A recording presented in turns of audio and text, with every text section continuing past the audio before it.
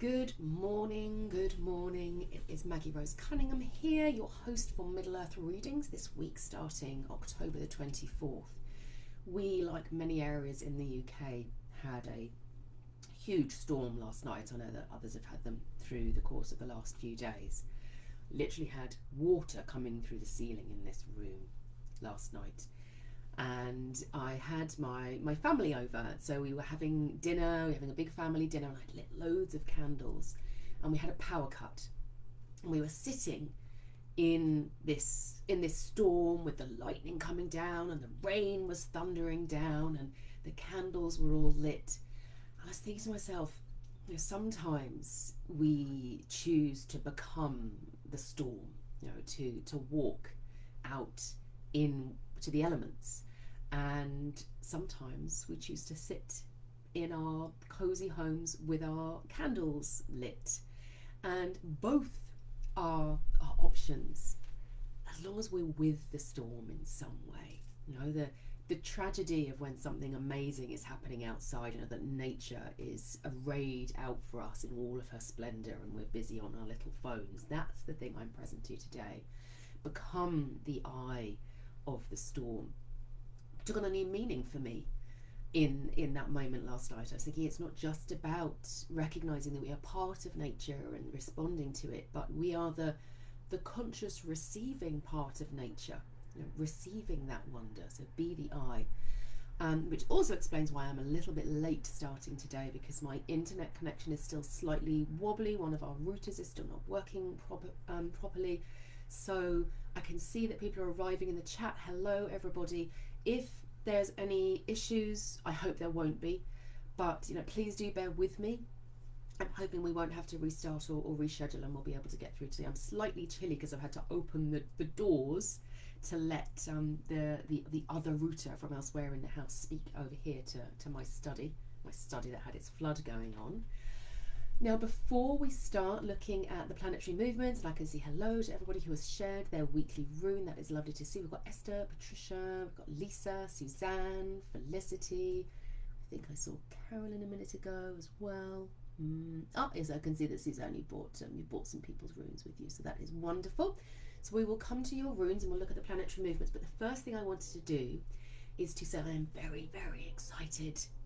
Very excited, and I'm not going to tell you what I'm excited about yet, but what I would like you to do is to get out your diary and save in your diary 3 dates: the 9th, the 16th and the 23rd of December. They are all Fridays, and it's 8 o'clock for about an hour and a half is what we're looking at. So pop those into your diary. Keep them safe and free. And the other one is the 2nd of January for some New Year fun, and that's at 7:30 again PM, and all of those are London times. I'm not going to tell you anything more, all will be revealed, but as I say, 9th, 16th and 23rd, they are Fridays, and the 2nd of January is a Monday. I want to say, don't quote me on that, but it's the 2nd of January, not the 1st. I think it's a Monday. I want to say, I'm fairly certain it's a Monday. So pop them in your diary and more will be revealed. Okay, so let's see our planetary movements for this coming week. So I just wanted to bring a little bit of presence to yesterday. Covered this last week, but Odin's Hall. We're now in Odin's Hall, Gladsheim. So we move. It's the equivalent of Scorpio. So if you're a Scorpio baby, then Odin's Hall Gladsheim is your hall. The halls were brought about by Freya Aswin. She is. They come from her work. You know, where we place the halls, and Gladsheim is known as Bright Home. It is said to have 13 seats where the gods come together. I love that it's 13 and not 12. That's the Olympians. It's 12, so 13. A bit of a magic number there. And what I'm really aware of is that, you know, I've been talking about becoming the eye of the storm. And Odin is stirring. As we start to move into, we're starting to finish up with the first 8 of the runes, which 8 means family, but it also happens to be 8 runes, so it's a useful way to remember it. And we're moving into the storm runes, coming with the movement of Suna's chariot. But Frigg's chariot and Odin's chariot also follow swiftly behind. They're often very close to where the sun is. So we've got this storm energy rising through the month when we're in Gladsheim, in Odin's hall. And so Odin is providing us this glimpse of his two faces. Obviously he has many more than two, but there's sort of two major aspects of him. The All-Father enthroned, watching out for all of the worlds, keeping everything ordered, and creating this space where he draws in the warriors. They come to Valhalla, which is within Gladsheim. They come there, and he assembles. He brings people together, and he's in his All-Father mode then. But he is also the wanderer and the lord of the wild hunt and the storm itself and the ecstasy and the wildness. And you might see it as being, he's in his hall and he gathers everybody in, and then he goes out. And I sometimes think of it as almost like he is the creator of heroes. Through these moments of the storm, he says, stand in the storm. Stand and be counted. Make your difference, make your mark, and then I will be there and I will gather you in. So I wanted a bit of presence to that today. So it's the 24th today, so tomorrow we have the new moon, and the new moon is in Northes. So I said that the storm runes are coming up. So you might think of the storm runes as being Hagalaz here, which we will be talking about momentarily. Yes, we will be. That's coming up later. So Hagalaz is the first rune in the second 8, which you might think of it as being like the tempestuous 8, the testing, the challenging, the defining. That moment when your beautiful child turns into a teenager. It's a natural thing that they need that separation. They need that separation and to journey out on their own. Sort of biologically, a lot of animals are programmed to then leave the pack at that point to find their own way. And Hagalaz is that happening, which is why Vunyo is the last rune in the first 8. Kin, joy, family, togetherness, belonging, woohoo, everything's brilliant, but then it has to change. The wheel always has to turn, and Hagalaz says the wheel has to turn. The next thing has to come. So immediately after Hagalaz we have Northes, the rune of necessity, of desire, of the need fire. It can feel very uncomfortable because it says there's something a bit wrong here. I often associate it with the hormone cascade, in whatever phase of life you are in, this feeling of just inside. It's like an internal storm, almost like Hagalaz is external, happening to us. Northes is the storm inside, saying no, this is wrong, go that way. Now when we follow Northes, when we follow its signals and its cues, and we follow our desires and we allow ourselves to move and change and to follow the signals inside, then it's a very positive, beneficial rune, helping us to support our own needs and honour ourselves and the necessity of our beings. Why am I here? My purpose. It calls us into purpose, but it can be uncomfortable at the time. So we have a new moon in Northes, which is bringing this big whooshing current of Northes energy that's going to be continuing to culminate in November. So this is sort of a precursor here to some really strong Northes energy coming with Suna's chariot and Odin's chariot and Frigg's chariot. They're all hanging out there.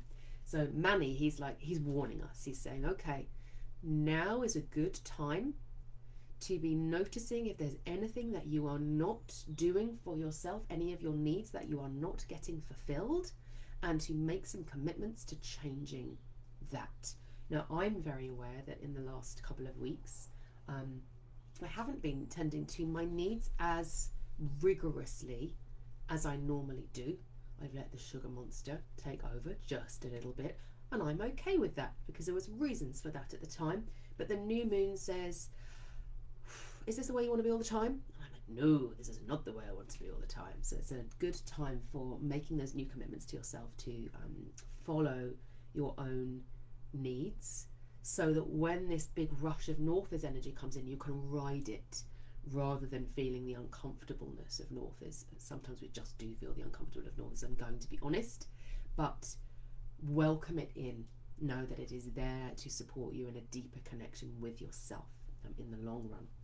Now, also on the 25th, on the same day as the new moon, Odin enters Wunyo. So I've said, we've got Suna's chariot and Wunyo at the moment with this really lovely. So there's a celebratory energy almost. The sun is still there. Suna, she's there in Wunyo. Yeah, it's all good. It's going to be there until next week. And Odin's chariot is in Wunyo. And so he is calling us and he is saying, celebrate. He's almost saying, honouring your needs shouldn't be something that's difficult. It can be tricky at first when we've been honouring our desires a bit more than our needs. Can be hard to draw back from that, but celebrate that. Celebrate the small joys. Celebrate when you can light your candles because you've got a power cut, and I'm not sure how I'm celebrating water coming through the roof, but it could have been worse. It's looking for those small joys. I'm really feeling back into my hygge at the moment and bringing some real intentionality to that. For those of you who are not sure about hygge, you can look in the guide section in the hearth space, and there's some pieces on hygge for you, so you can have a look at that. That joy. I sat down and I did some knitting last night. I was like, oh, I could do a bit of work. No, it is Sunday. I am going to do some knitting instead. So Odin is saying, take this moment. Heroes, warriors, people who are following their purpose and doing great work are just as deserving of rest and play and belonging and delight and fulfillment than anybody else. I was about to say if not more so, but that would be wrong, wouldn't it? Certainly just as deserving. Take that time because that fills you up. It fills you up with the energy so that when you do come across the north is dark night of the soul or the storm of Hagalaz, you have that light inside you. You have tended to that flame inside you. You have read beautiful poetry. You've sat down with your knitting. You've lit candles. You've walked in the storm. You've tended to your garden. You've done all of those things that fill you up, that give you the energy and the momentum to be able to do the stuff that we want to do and gives us joy in a different way, but can be draining for us too. So Odin gives us full permission to do this work. And then on the 29th, at the end of the week, we have Frigg's chariot is entering Hagalaz. So Frigg, she is all about the hall and the hearth and the tending of the space and the realm. But even, she brings this storm energy, and she says, when we fear loss, we fear love. And I think that what she's really bringing at this point is, the world is a mad place. Every week, I'm sure at the moment that every week another piece of news comes out and I think, well, that's the maddest it can get. Surely we're moving in an upward spiral now. Oh no, it can get madder. It can, and it can feel really hard. I'm trying really hard to live my purpose in the world, and what is going on? And you are all doing the same. We're trying our best here, and yet the world is mad. And what Frigg is really bringing home to me is she's saying, just because the odds seem impossible, just because the world might seem difficult, just because the storm is raging out there, doesn't mean we shouldn't try. It doesn't mean that your light isn't powerful. It doesn't make you any less than you were yesterday. It doesn't make your courage less. It doesn't diminish you.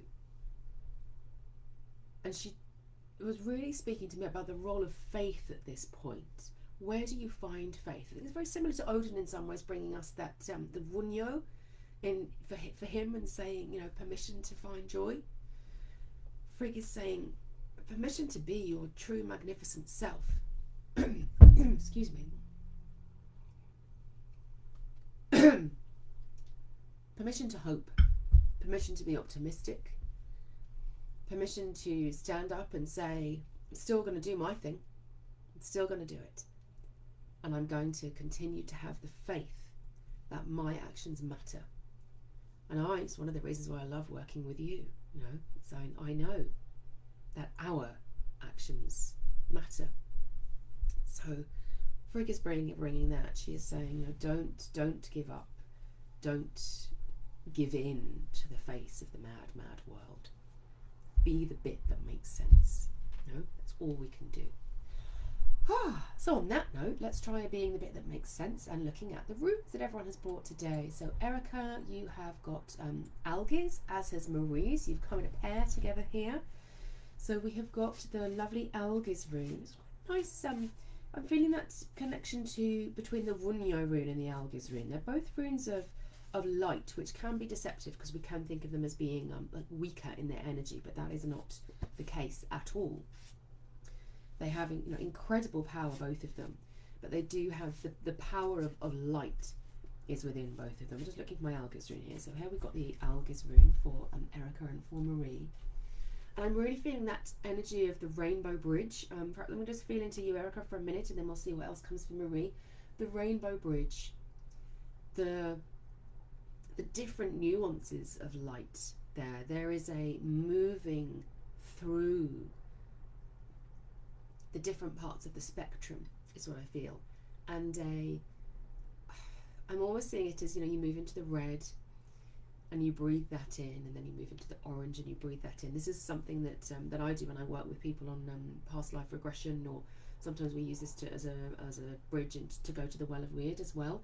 Is moving through the colours of the rainbow, but really breathing in the power that the bridge has to offer you. And I think it's saying, because you are a bridge, allow the bridge of the gods to empower you. So some work with rainbow energy is what I'm feeling there for you, Erica. Whereas Marie, I'm definitely feeling that still, but there's an earthing to that. There's a groundedness to that. I'm still feeling the Bifrost Bridge within this, almost like a drawing down of the beauty of the colours of the rainbow and then expressing them around you. So I would see this as being, I was talking about being hygge and bringing joy and doing all of those things. It is saying, in what way can you make that feeling of joyfulness that is unique to you, in unique expressions of your joy, how you feel that? How can you bring that even more fully into your environment? It might be the little bit of hearth tending could be helpful here. Literally, you know, I know it can sound frivolous, but I don't think it is when we think about our spaces, you know, the creating our spaces as sacred. And it might be a question of looking at, you know, a painting that you've got on your wall and re-energizing the relationship with it, or saying, actually, you know, I need to move this now to bring the energy of the divine more fully into your physical space, is the sense that I'm getting there for you, Marie. And Esther, you have Athala for the week. So this is, again, there's an earthiness to it. So the Algiz rune has moved us, transitioned us into Esther's rune with the Athala rune of estate, of ancestry, of inheritance, of legacy. Here we are with the Athala rune. And Esther, I'm feeling for you, there is this sense of, there's a sovereignty piece here, which sometimes comes up with the Manaz rune, but it is there within the Athala rune. You could almost see this as being like a throne with the legs of the throne, and this would then become the seat. Sense of stillness that I'm getting, whereas Manaz, when we get this personal sovereignty in Manaz, is often about standing in your power and then proclaiming that outwards into the world. This Athala rune is saying something about, you know, that I am enough. I am enough.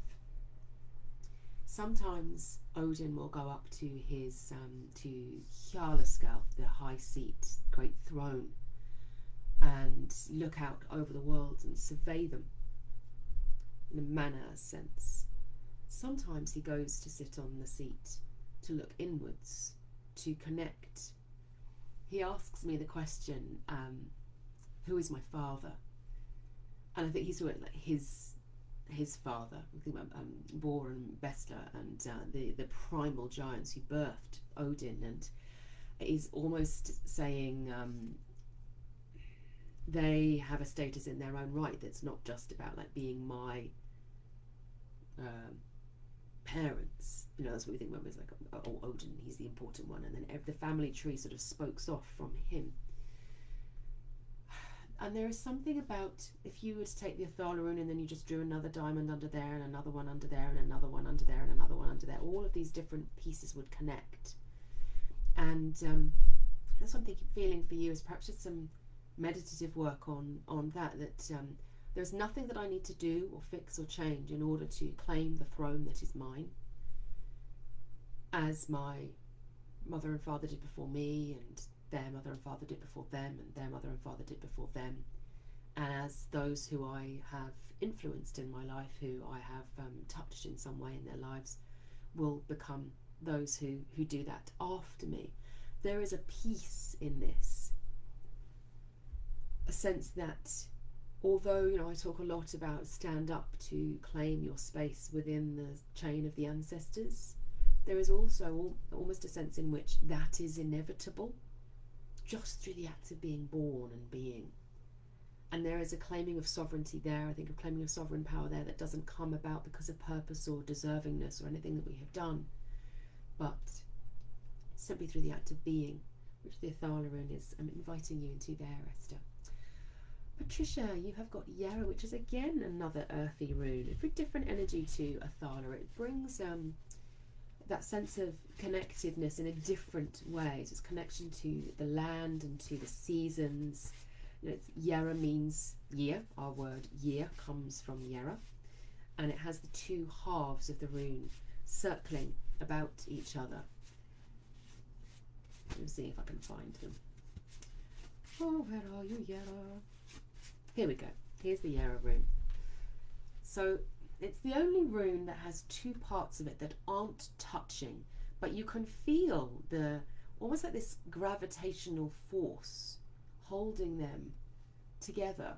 And it's reminding me actually of what I was talking about at the beginning about Frigg saying that act of stepping into faith. And there is a sense of in which, you know, time inevitably turns. Things inevitably change. Sometimes we can think about it as being like the wheel of fortune, you know, that fortune can go up and go down. I'm not sure if that's so much a northern tradition idea. Because there is a sense in which we have influence and agency within that. But sometimes that leaning into the wheel can be really helpful for us. I remember whenever I used to have to do like a job interview or a presentation that I really wasn't looking forward to, I would just say to myself, you know, whatever happens,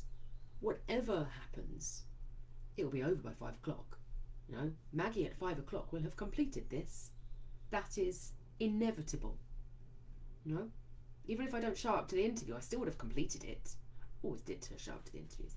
Now I still would have completed it, and sometimes there is a peace in that. So the real Yarrow energy really saying, you know, this too shall pass.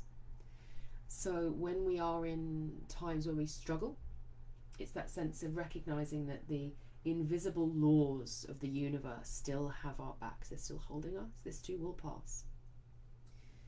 And the only thing that we can do, therefore, is to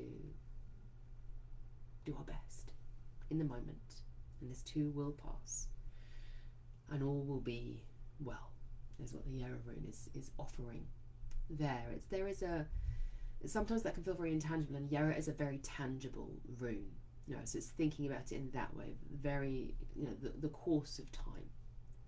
Things like grief, you know, can feel as if it will never end. I will never ever come out of this, and yet time heals us and rebuilds us. So I think that might also be, Patricia, maybe it may be for you, but it may also be something that it's worth recognizing that you have like wisdom to offer others in this regard too. Lisa, you have Keeners, which is one half of the Yarrow rune in its shape. Yarrow is a rune of manifestation in the big sense of, you know, the wheel of time, the earth turning on its axis, the slow and steady change and the way in which the seasons turn.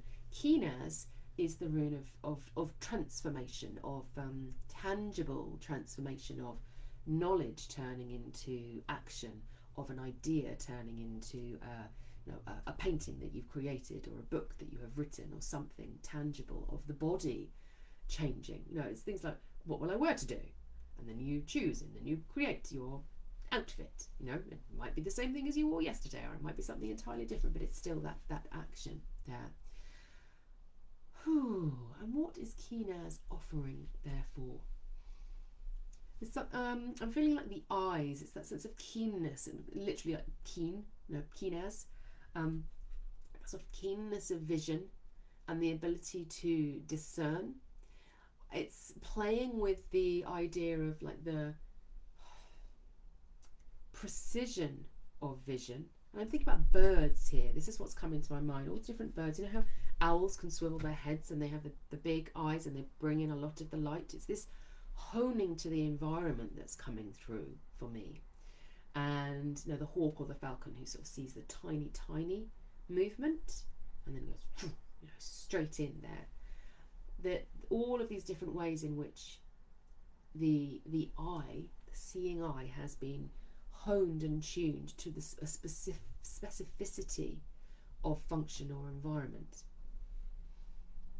And I think there is something here about claiming that for you, Lisa, of whether it's in your work or at home, recognizing that you are a well-honed like tool, the precision with which you are able to make decisions, that you are able to read your environment, is borne out by years and years of practice and experience plus natural talent.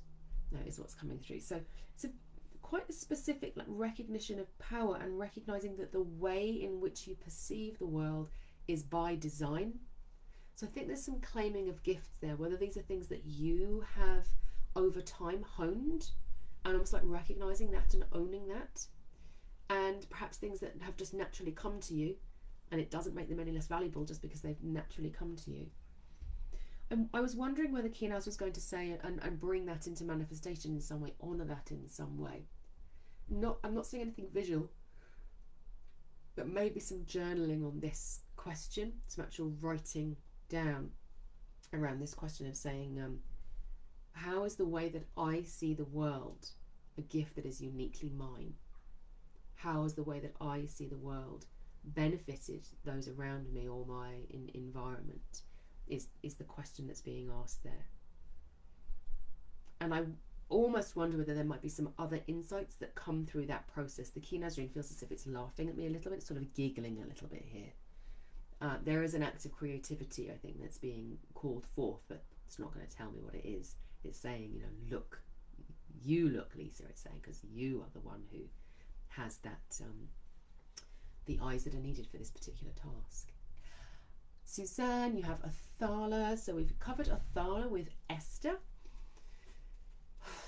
With you, I'm feeling actually, as I'm feeling more in the belly here with your Athala. And so with Esther, I was feeling the throne. But there's a sense of like a wide hillside. Apologies, I'm yawning. Maybe I'm just relaxing there into this wide hillside. This really wide, open hillside. And I'm seeing ancient pathways that perhaps might have been forgotten and are no longer trodden. Pieces of clay and pottery and jewellery in the earth itself. And it's almost like an archaeology of some description, a reading of the energies of the land and a recognition of inheritance. Perhaps this is why you've come on from Lisa, because we were talking about recognizing gifts. And I know that for you, Suzanne, because I know you very well, that crystals and rocks, that type of work, that that they speak to you. But I'm feeling this whispering of human-made trackways and natural objects, so things that have been made out of the substances that speak to you anyway. There's like a calling there to connect in that way with the land and to feel the tracings of the ancestors within the land and within sacred object. I'm literally sort of seeing you like holding like flint, arrow tips, piece of amber jewellery. Yeah, it's very intriguing. I'm just feeling into whether there's anything else for you in there, or whether I'm going to have to leave you with this picture and see where you take it or where you play with it. I think that maybe there is a sense in which these objects could connect you even more strongly to ancestral wisdom, perhaps through this time period as well.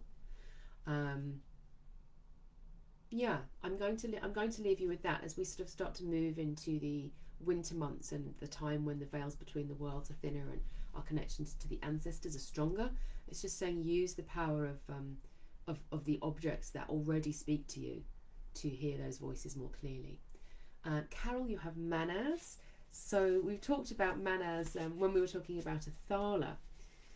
I'm feeling quite a lot of power in the Manaz rune. It's very like black and white and red. I know you see red, but what I'm feeling is this sort of black and white and red, sort of gold in there as well. It's very clear, very focused. There's a sense in which others around you need that the clarity at this point, need you to like, paint the picture as clearly as you possibly can. Perhaps I'm picking up a little bit on Suzanne's piece at this point. What I'm seeing is almost like a parchment, big parchment with sort of illuminated, and it's this huge like Manaz rune illuminated with ravens and berries, like red berries, and leaves drawn in black and white upon it, and sort of gold and filigree through it.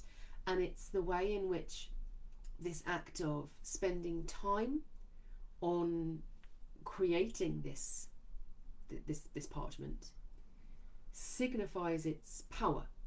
You know, it has power because it has had time and money presumably spent on its creation. And it's looking at the way in which you can use that type of communication strategy to offer like care and attention to say this is important, and the way I'm presenting it demonstrates to you how important it is.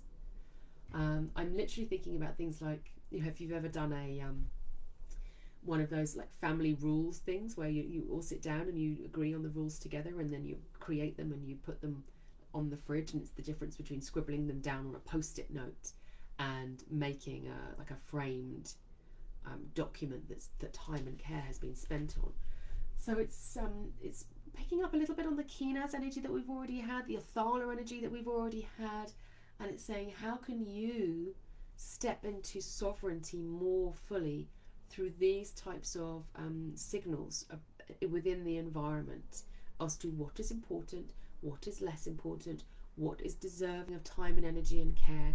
It's that type of excising of sovereignty, which is what is coming through to me. So if there's something that's important to you, how can you visibly demonstrate that is what's coming through. So I'll leave that with you there, Carol. Alexi Wren has Manaz as well. On side, facing right. I suppose it depends on which bit is facing. I'm going to work on the assumption that it's this bit that's facing right. So as I'm looking at it for you, Wren, I am seeing a Dargaz rune. So the Dargaz rune would be this bit there, normally, but obviously it's on its side. And it's like it's sliding down this trackway. Ooh. So the Dargaz rune, when it comes like this to me, always looks like a sand timer, like the sand running through. And it feels to me, in a very roundabout way, but I think we're getting there, as if there is a clash between what I always think of as being like divine timing and clock timing. It's like these grooves here, the grooves that are formed, that are pushing this little file of this little timer along, this little sand timer along, and it's like the timer is going this way, it's going this way, I'm running out of time, I'm running out of time, I'm running out of time, but I still need the sand to trickle down. And it's that sense of how are these two timelines going to work together. So it might be that you've got deadlines coming up, or that you have control of some aspects but somebody else has control of other aspects. It's like, oh, how is it all going to work?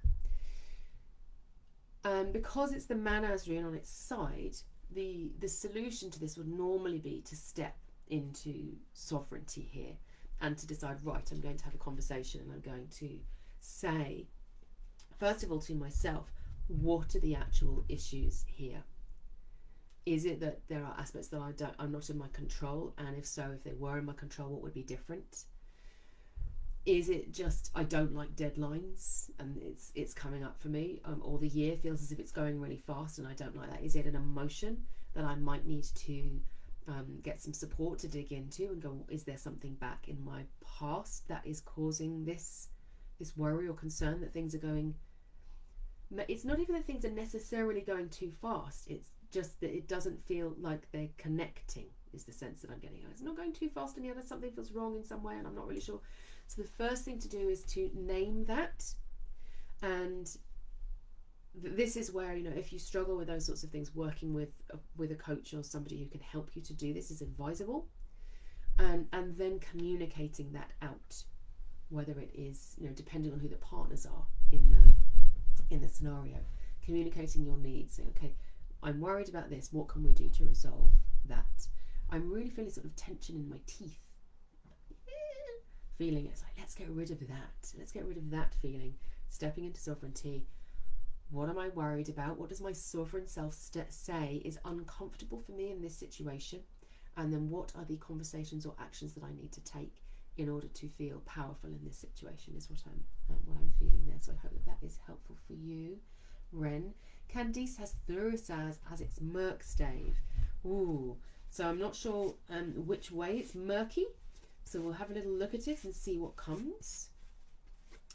Thurisaz, the rune of the thorn, the rune of the giant. It's often seen as a very aggressive rune, of aggressive defense or attack. But it's also the rune of, there's the Thurisaz rune here, passion and the heart, very associated with Thor and his great hammer, you know, that protects. So it's all about the way in which we manage this Thurisaz energy. When we hold the Thurisaz energy inside us and we do not give it freedom of expression because we're worried that it's too powerful, that other people will think that, you know, oh, they're a bit much. You know, we hold it inside ourselves, and it can become illness, it can become stress, it can lead to, you know, the tension in the jaw or worse over time. So it's all about finding the ways in which we can express our power out in the world in a way that feels filled with integrity, that feels right. Otherwise, the Thurisaz energy gets trapped inside our systems, and then it can become aggressive towards us.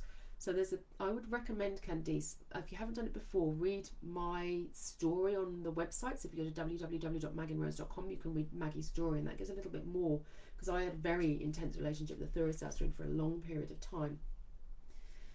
And start to look at how can I express that. It might not even be anger, just to be really, really clear. It can be anything that is holding back your I think it's almost like your wild self, the person you were intended to be. You know, how can that be expressed? And if that's not happening, it might be that you would then want to work with some healing to release energy. As I'm speaking, I'm actually feeling like in my hands I'm needing to get rid of that. What sort of rituals and practices can you bring in order to do that? And anything that you can then do to say, right, how can I express this more fully? How can I dig deeper into that fierce, wild self and start to allow space for that to come through, is what's coming through there. Just as a note, for anybody where, you know, I give a reading like that and it's a bit like, oh, you know, for some people they're like, oh yes, I know what to do, and that's fine. For other people, no, I'm not sure what to do, I might need some support with that. You can book a North Star session with me, again on the Maggie and Rose website, and they're quite long, and they're deliberately long sessions so that we can move through healing blocks and come out with a plan at the other end. So that's always available if you feel like I need a little bit of help with this. That's not just for you there, Candice. That's not saying, oh, you must have one, but if there's something that you go, wow, actually I could really do with some clearing and some help around this. This has indicated something big for me. There is support available. Felicity, you have Keenaz. So we have looked at Keenaz. We were looking at Lisa with the eye, weren't we, around Keenaz? We were talking about birds and the way in which how their vision is different. And this one is bringing a different kind of vision to me. This is about beauty. It's about embracing the unique way in which we each see the world. Now, I read a book one day, and somebody else, if they're more of an ornithologist than I am, you can tell me whether this is true or not, but I want it to be true.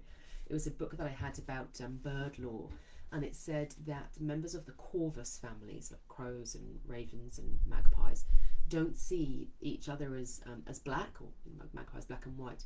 They see this iridescent colour that isn't visible to the human eye, but is visible to them.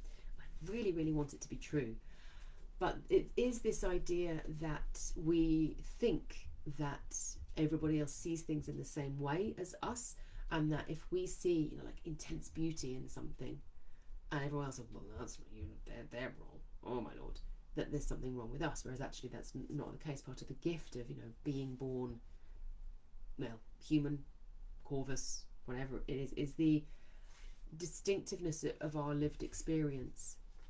And I think that's what the Kianaz rune is asking you to do. It is saying, spend a little time recognizing the way I have chosen to manifest uniquely within you. How you see the world. And just spend some time gazing at a plant. I've got a little money plant that a friend of mine has given to me. And I'm just looking at it now and going, it might be, you don't know, but it might be that no one else in the world sees this plant the same way as you, if they were given the opportunity. Obviously, no one is seeing the plant the same way that I am at the moment. I'm the only person witnessing the magnificent beauty of this plant and taking the time to do it, and that is part of my unique perceiving. But there are, you know, there are other ways. I don't know what shades of green people see. I don't know whether they see the glossiness.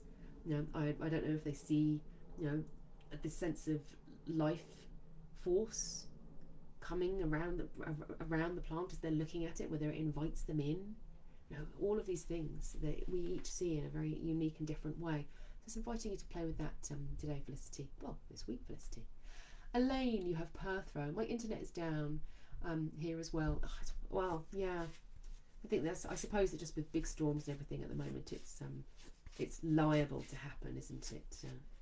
Luckily, our power cut wasn't for very long, so we got the fun bit and not the we're sitting here in silence now and darkness and it's been ages bit, which is nice. So the Perthrow rune, I was talking last week, I think, like the Perthrow rune is one of the runes that it's less easy to see its modern English equivalent, which is P. And we can't really see a P in this one, can we? No matter how hard I try, I'm not going to be able to see a P in this one. But the Perthrow rune, you know, the word play is coming through very strongly with the Perthrow rune here. It is the rune of weird, of fate, of the flow, of magic. And it's again connecting you with that Runyo energy that I was talking about Gladsheim and Odin inviting us into play. Well, he was inviting us into sort of joy and belonging, wasn't he? For me, it was knitting. For you, there is a almost like the mischievousness of fate, opening to opportunity, serendipity, enterprise. If things are offered to you this morning, then this week, see what might be there. Look for the unexpected in the world around you. Look for the hand of the Nornir in the world around you.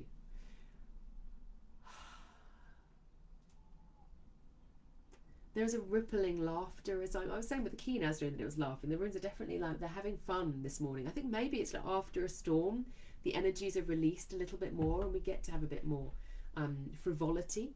It's coming through. It's very silvery, ethereal energy that's coming through as well. I think perhaps it's also saying, recognizing that quality in yourself, that effervescent lightness that opens other people up when they're with you to opportunity and serendipity and luck and fun and play, and recognizing that as a gift. And Perthrow is saying, do more of that. Do more of that. Be a channel for me, is what it's offering there. Suzanne is saying, love Odin giving us permission to knit. Wunyo, indeed. Karen, good evening for you in Australia, and you have Ingus. So here we've got Ingus. It can also sometimes be a little bit like the Athala rune. It can have a Kianaz rune on either end of it. So this is one of its versions. It doesn't matter which one you use. So the Ingus rune, the rune of the seed, the rune of gestation, of potential just waiting beneath the surface. Whew. it feels very new to me. There's something really new coming through for me, Karen. I think if I feel into your Ingu's rune. Sometimes it feels as if the Ingu's rune seeds can wait under the ground for the longest of times to be born, to be in potential. I think it's suggesting that perhaps like a wish or an opportunity that you put out there in the past is ready to come through, and maybe sooner than you had anticipated. So it's saying get ready for that, look for that. Interesting that it's come just after Perthros. We've got that serendipity and that opportunity energy is there.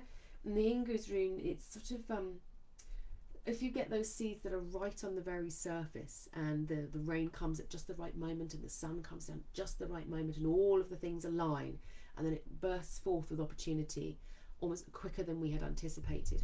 So I would just maybe partially you can have a look and you can say, what are the things that I put out there into the universe over the last, is it even suggesting like maybe 2 years that you put out there and you said, I really wanted to do that, maybe even longer than that. And look out for those. And when those moments come, you know, I'm reminded that I had a moment where I put something out in the world, like 2 years ago actually, maybe 2.5.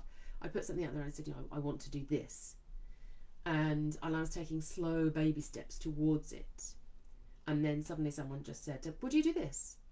And it was literally like, you know, something that I thought was going to be coming in another year or two's time was in an hour and a half. And I was like, yes. I was just like, I have an hour and a half to prepare, it'll be absolutely fine. I put this out on my universal vision board.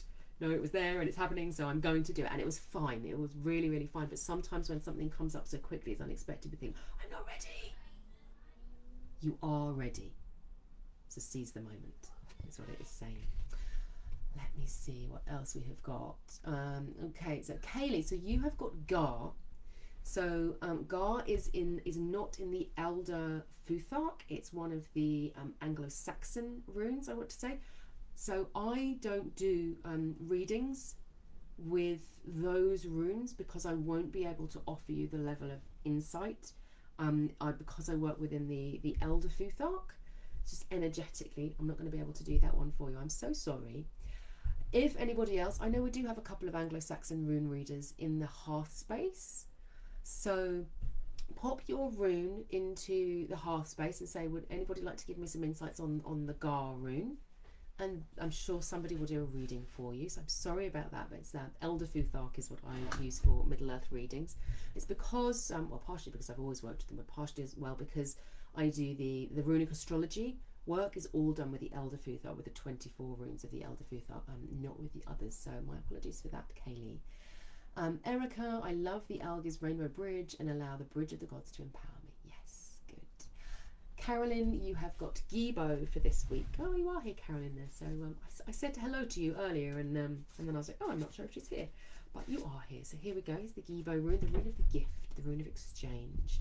Now, what I'm feeling into here, partially because we just had the Ingu's rune, and we've been talking about wishes that are sown in the past, and then they come through, and we go, oh, I'm not ready for that one.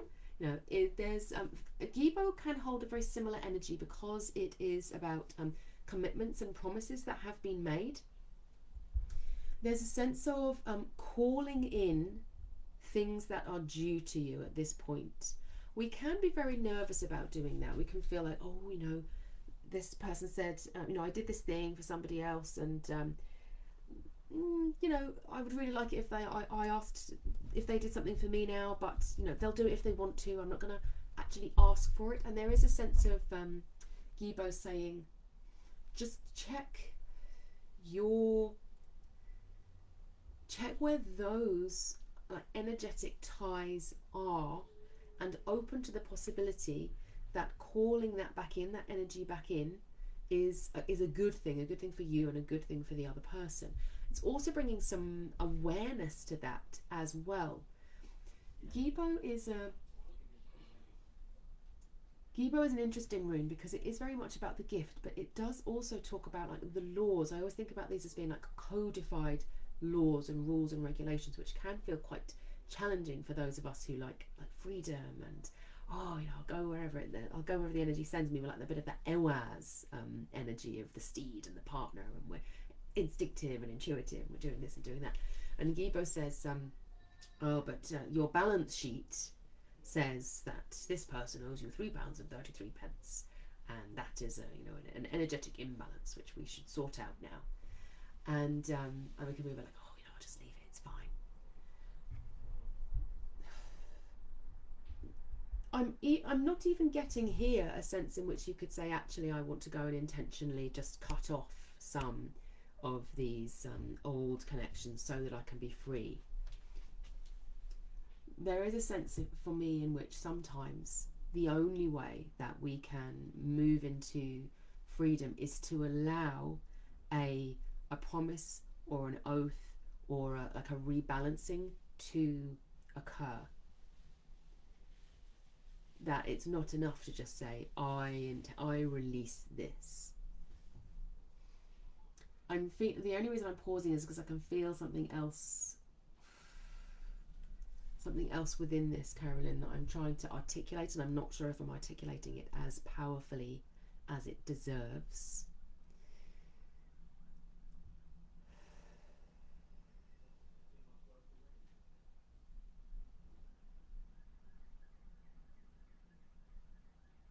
Yeah, so I think that in Iceland they talked about 4 spirits who guarded Iceland, and they kept it safe and secure. And we don't know much about how those came into being, or how they were honoured, or the thanks that was given to them. But that is an important part of Northern tradition practice, is this sense of gift giving and exchange that needs to be honoured in some way. So I think what the Gibo rune is suggesting is a recognition that when we enter into contracts, we are entering into a process of giving and receiving. So just as those 4 land guardians came and they said, we will stand and we will guard the land, and that's our gifting, they expected offerings in exchange from the people, and we do that when we tend to our hearths. If you have hearth guardians, it might be a question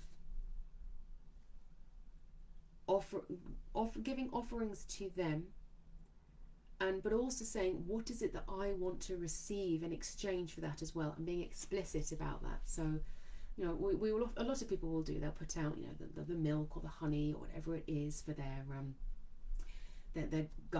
garden spirits and their hearth spirits and things like that, but there's a naming at the same time of saying, I am offering this to you, and what I would like in return is this is a cleaner exchange. So it took a little bit of time to come to that, and I'm sorry about that, but I think it might be an important piece, not just for you but for others as well, just in terms of the way that we work with land spirits and hearth spirits, that it isn't just offering to them, because that leaves them going, well, what do they want in exchange for this? They've given me something, but what? And then they might try and give you stuff that you don't actually want.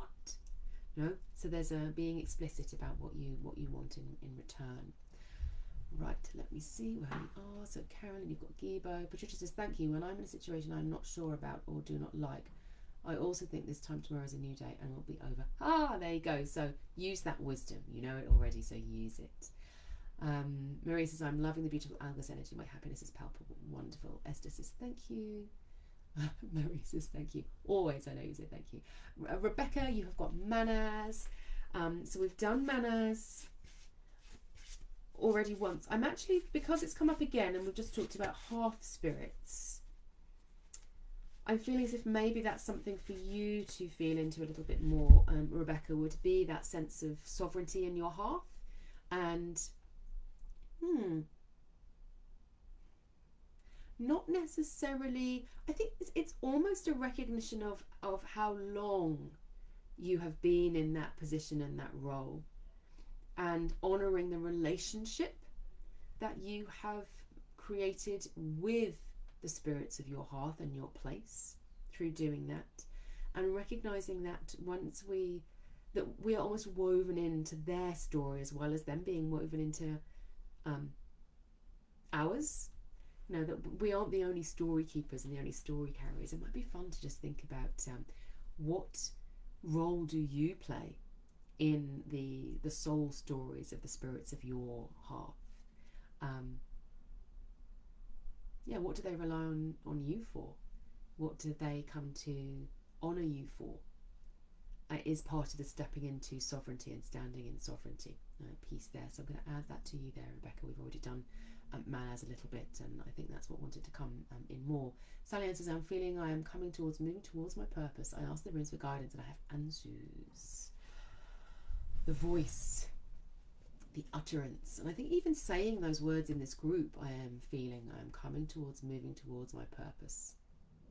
I ask the rune for guidance, is in itself an act of power of stepping into the Anzus rune. There is more and more with the Anzus rune. Here's Anzus.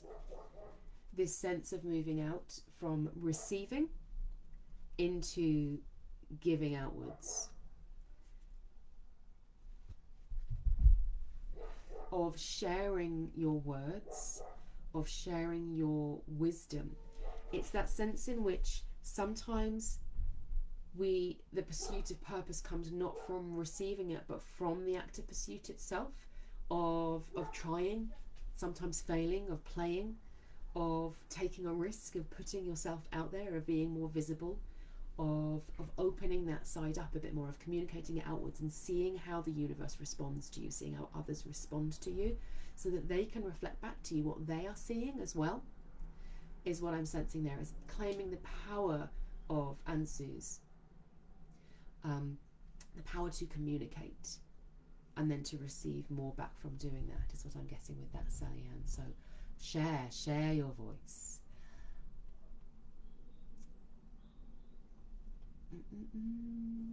Suzanne says, thank you. Kelly says, I do read Anglo-Saxon. Excellent, but I appreciate the elder message this morning so much. Thank you for the space and energy. My absolute pleasure. Chen says, if it's not too late, I've got Northiz. So Chen, with the Northiz, you are riding that tide of the Northiz rune coming through thick and fast at the moment.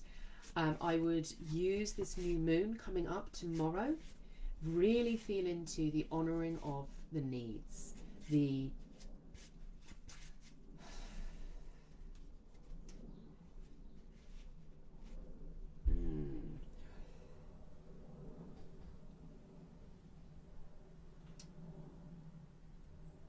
there's an interwovenness. I'm feeling like sometimes we can become bound into either what other people think that we need, or into getting our needs fulfilled by, or trying to get our needs fulfilled by filling the needs of others. You know, the need for approval, for example, means that we offer all of our energy to other people, and we can sow a very strong thread within our own soul tapestry of receiving a lot from that.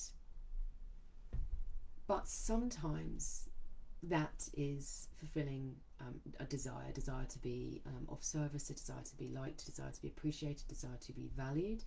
So I think that what Northiz is asking you at this point is to bring some real presence to, if there was no one else around me at this point, and I'm not saying you can't pick them up again later, but if you were to just say, okay, I'm just moving everybody else out of the picture there, and I was to have total and utter freedom to do whatever I wanted, or even if you knew that whatever I did, people would be like, yes, go Chen! Chen is lying on the sofa, relaxing. Go! What would become possible for you then? What would you choose to do then? And giving yourself more space to that. So it's not like, right, I'm going to give up everything else. I'm giving it up, I'm making a stand, I'm going to spend the next 2 days in bed, or whatever it is that you want to do. I'm going to go and eat delicious cake in a bakery. No, I'm projecting my own needs now, clearly. You can see that there's like bed and cake and probably candles and other such things for me. But, you know, if whatever you chose to do, the whole universe just responded with this massive affirmative wave of love and applause, what would you choose to do then? And then how can I make a little bit of extra time for that this week? Is starting to really honour the North is energy and providing a channel for it to flow through, which will be important as the North is energy starts to build in the coming weeks. Carolyn says, thank you, very interesting, how wonderful you took the time to fill into the message even deeper. I'm glad that I did. I felt that it was important for you, but for others as well. I take different impulses from what you said. Always so good to be here. Thank you so much for your work in Time and Spirit. Oh, thank you. That's very lovely of you, Carolyn. Thank you. And Sally Ann says thank you as well. So I have reached the end. It looks like we have been fine with our internet all the way through, which is good. Just a reminder for those of you who weren't here at the beginning, dates for the diary: the 9th, the 16th and the 23rd of December. I have some special events coming up. Those are all Fridays at 8 o'clock London time, and Monday the 2nd of January at 7:30 p.m. Also, exciting new things will be unveiled very soon. So pop those in your diary now and keep those dates safe. Lovely to see you all. We'll be doing Hearth Hygge for our Inner Circle session this week. So we'll be reviewing what we have received from Bragi. All of your recordings of the previous 3 Inner Circle classes that we have done on Sacred Utterance are on the website and are available there for you. So I look forward to seeing many of you at Hearth Hygge this week, which is on Thursday because it is half term. So I've moved my timetable a little bit so I can spend 2 days with the children this week. So I look forward to seeing many of you then. And if not, I will see you next Monday.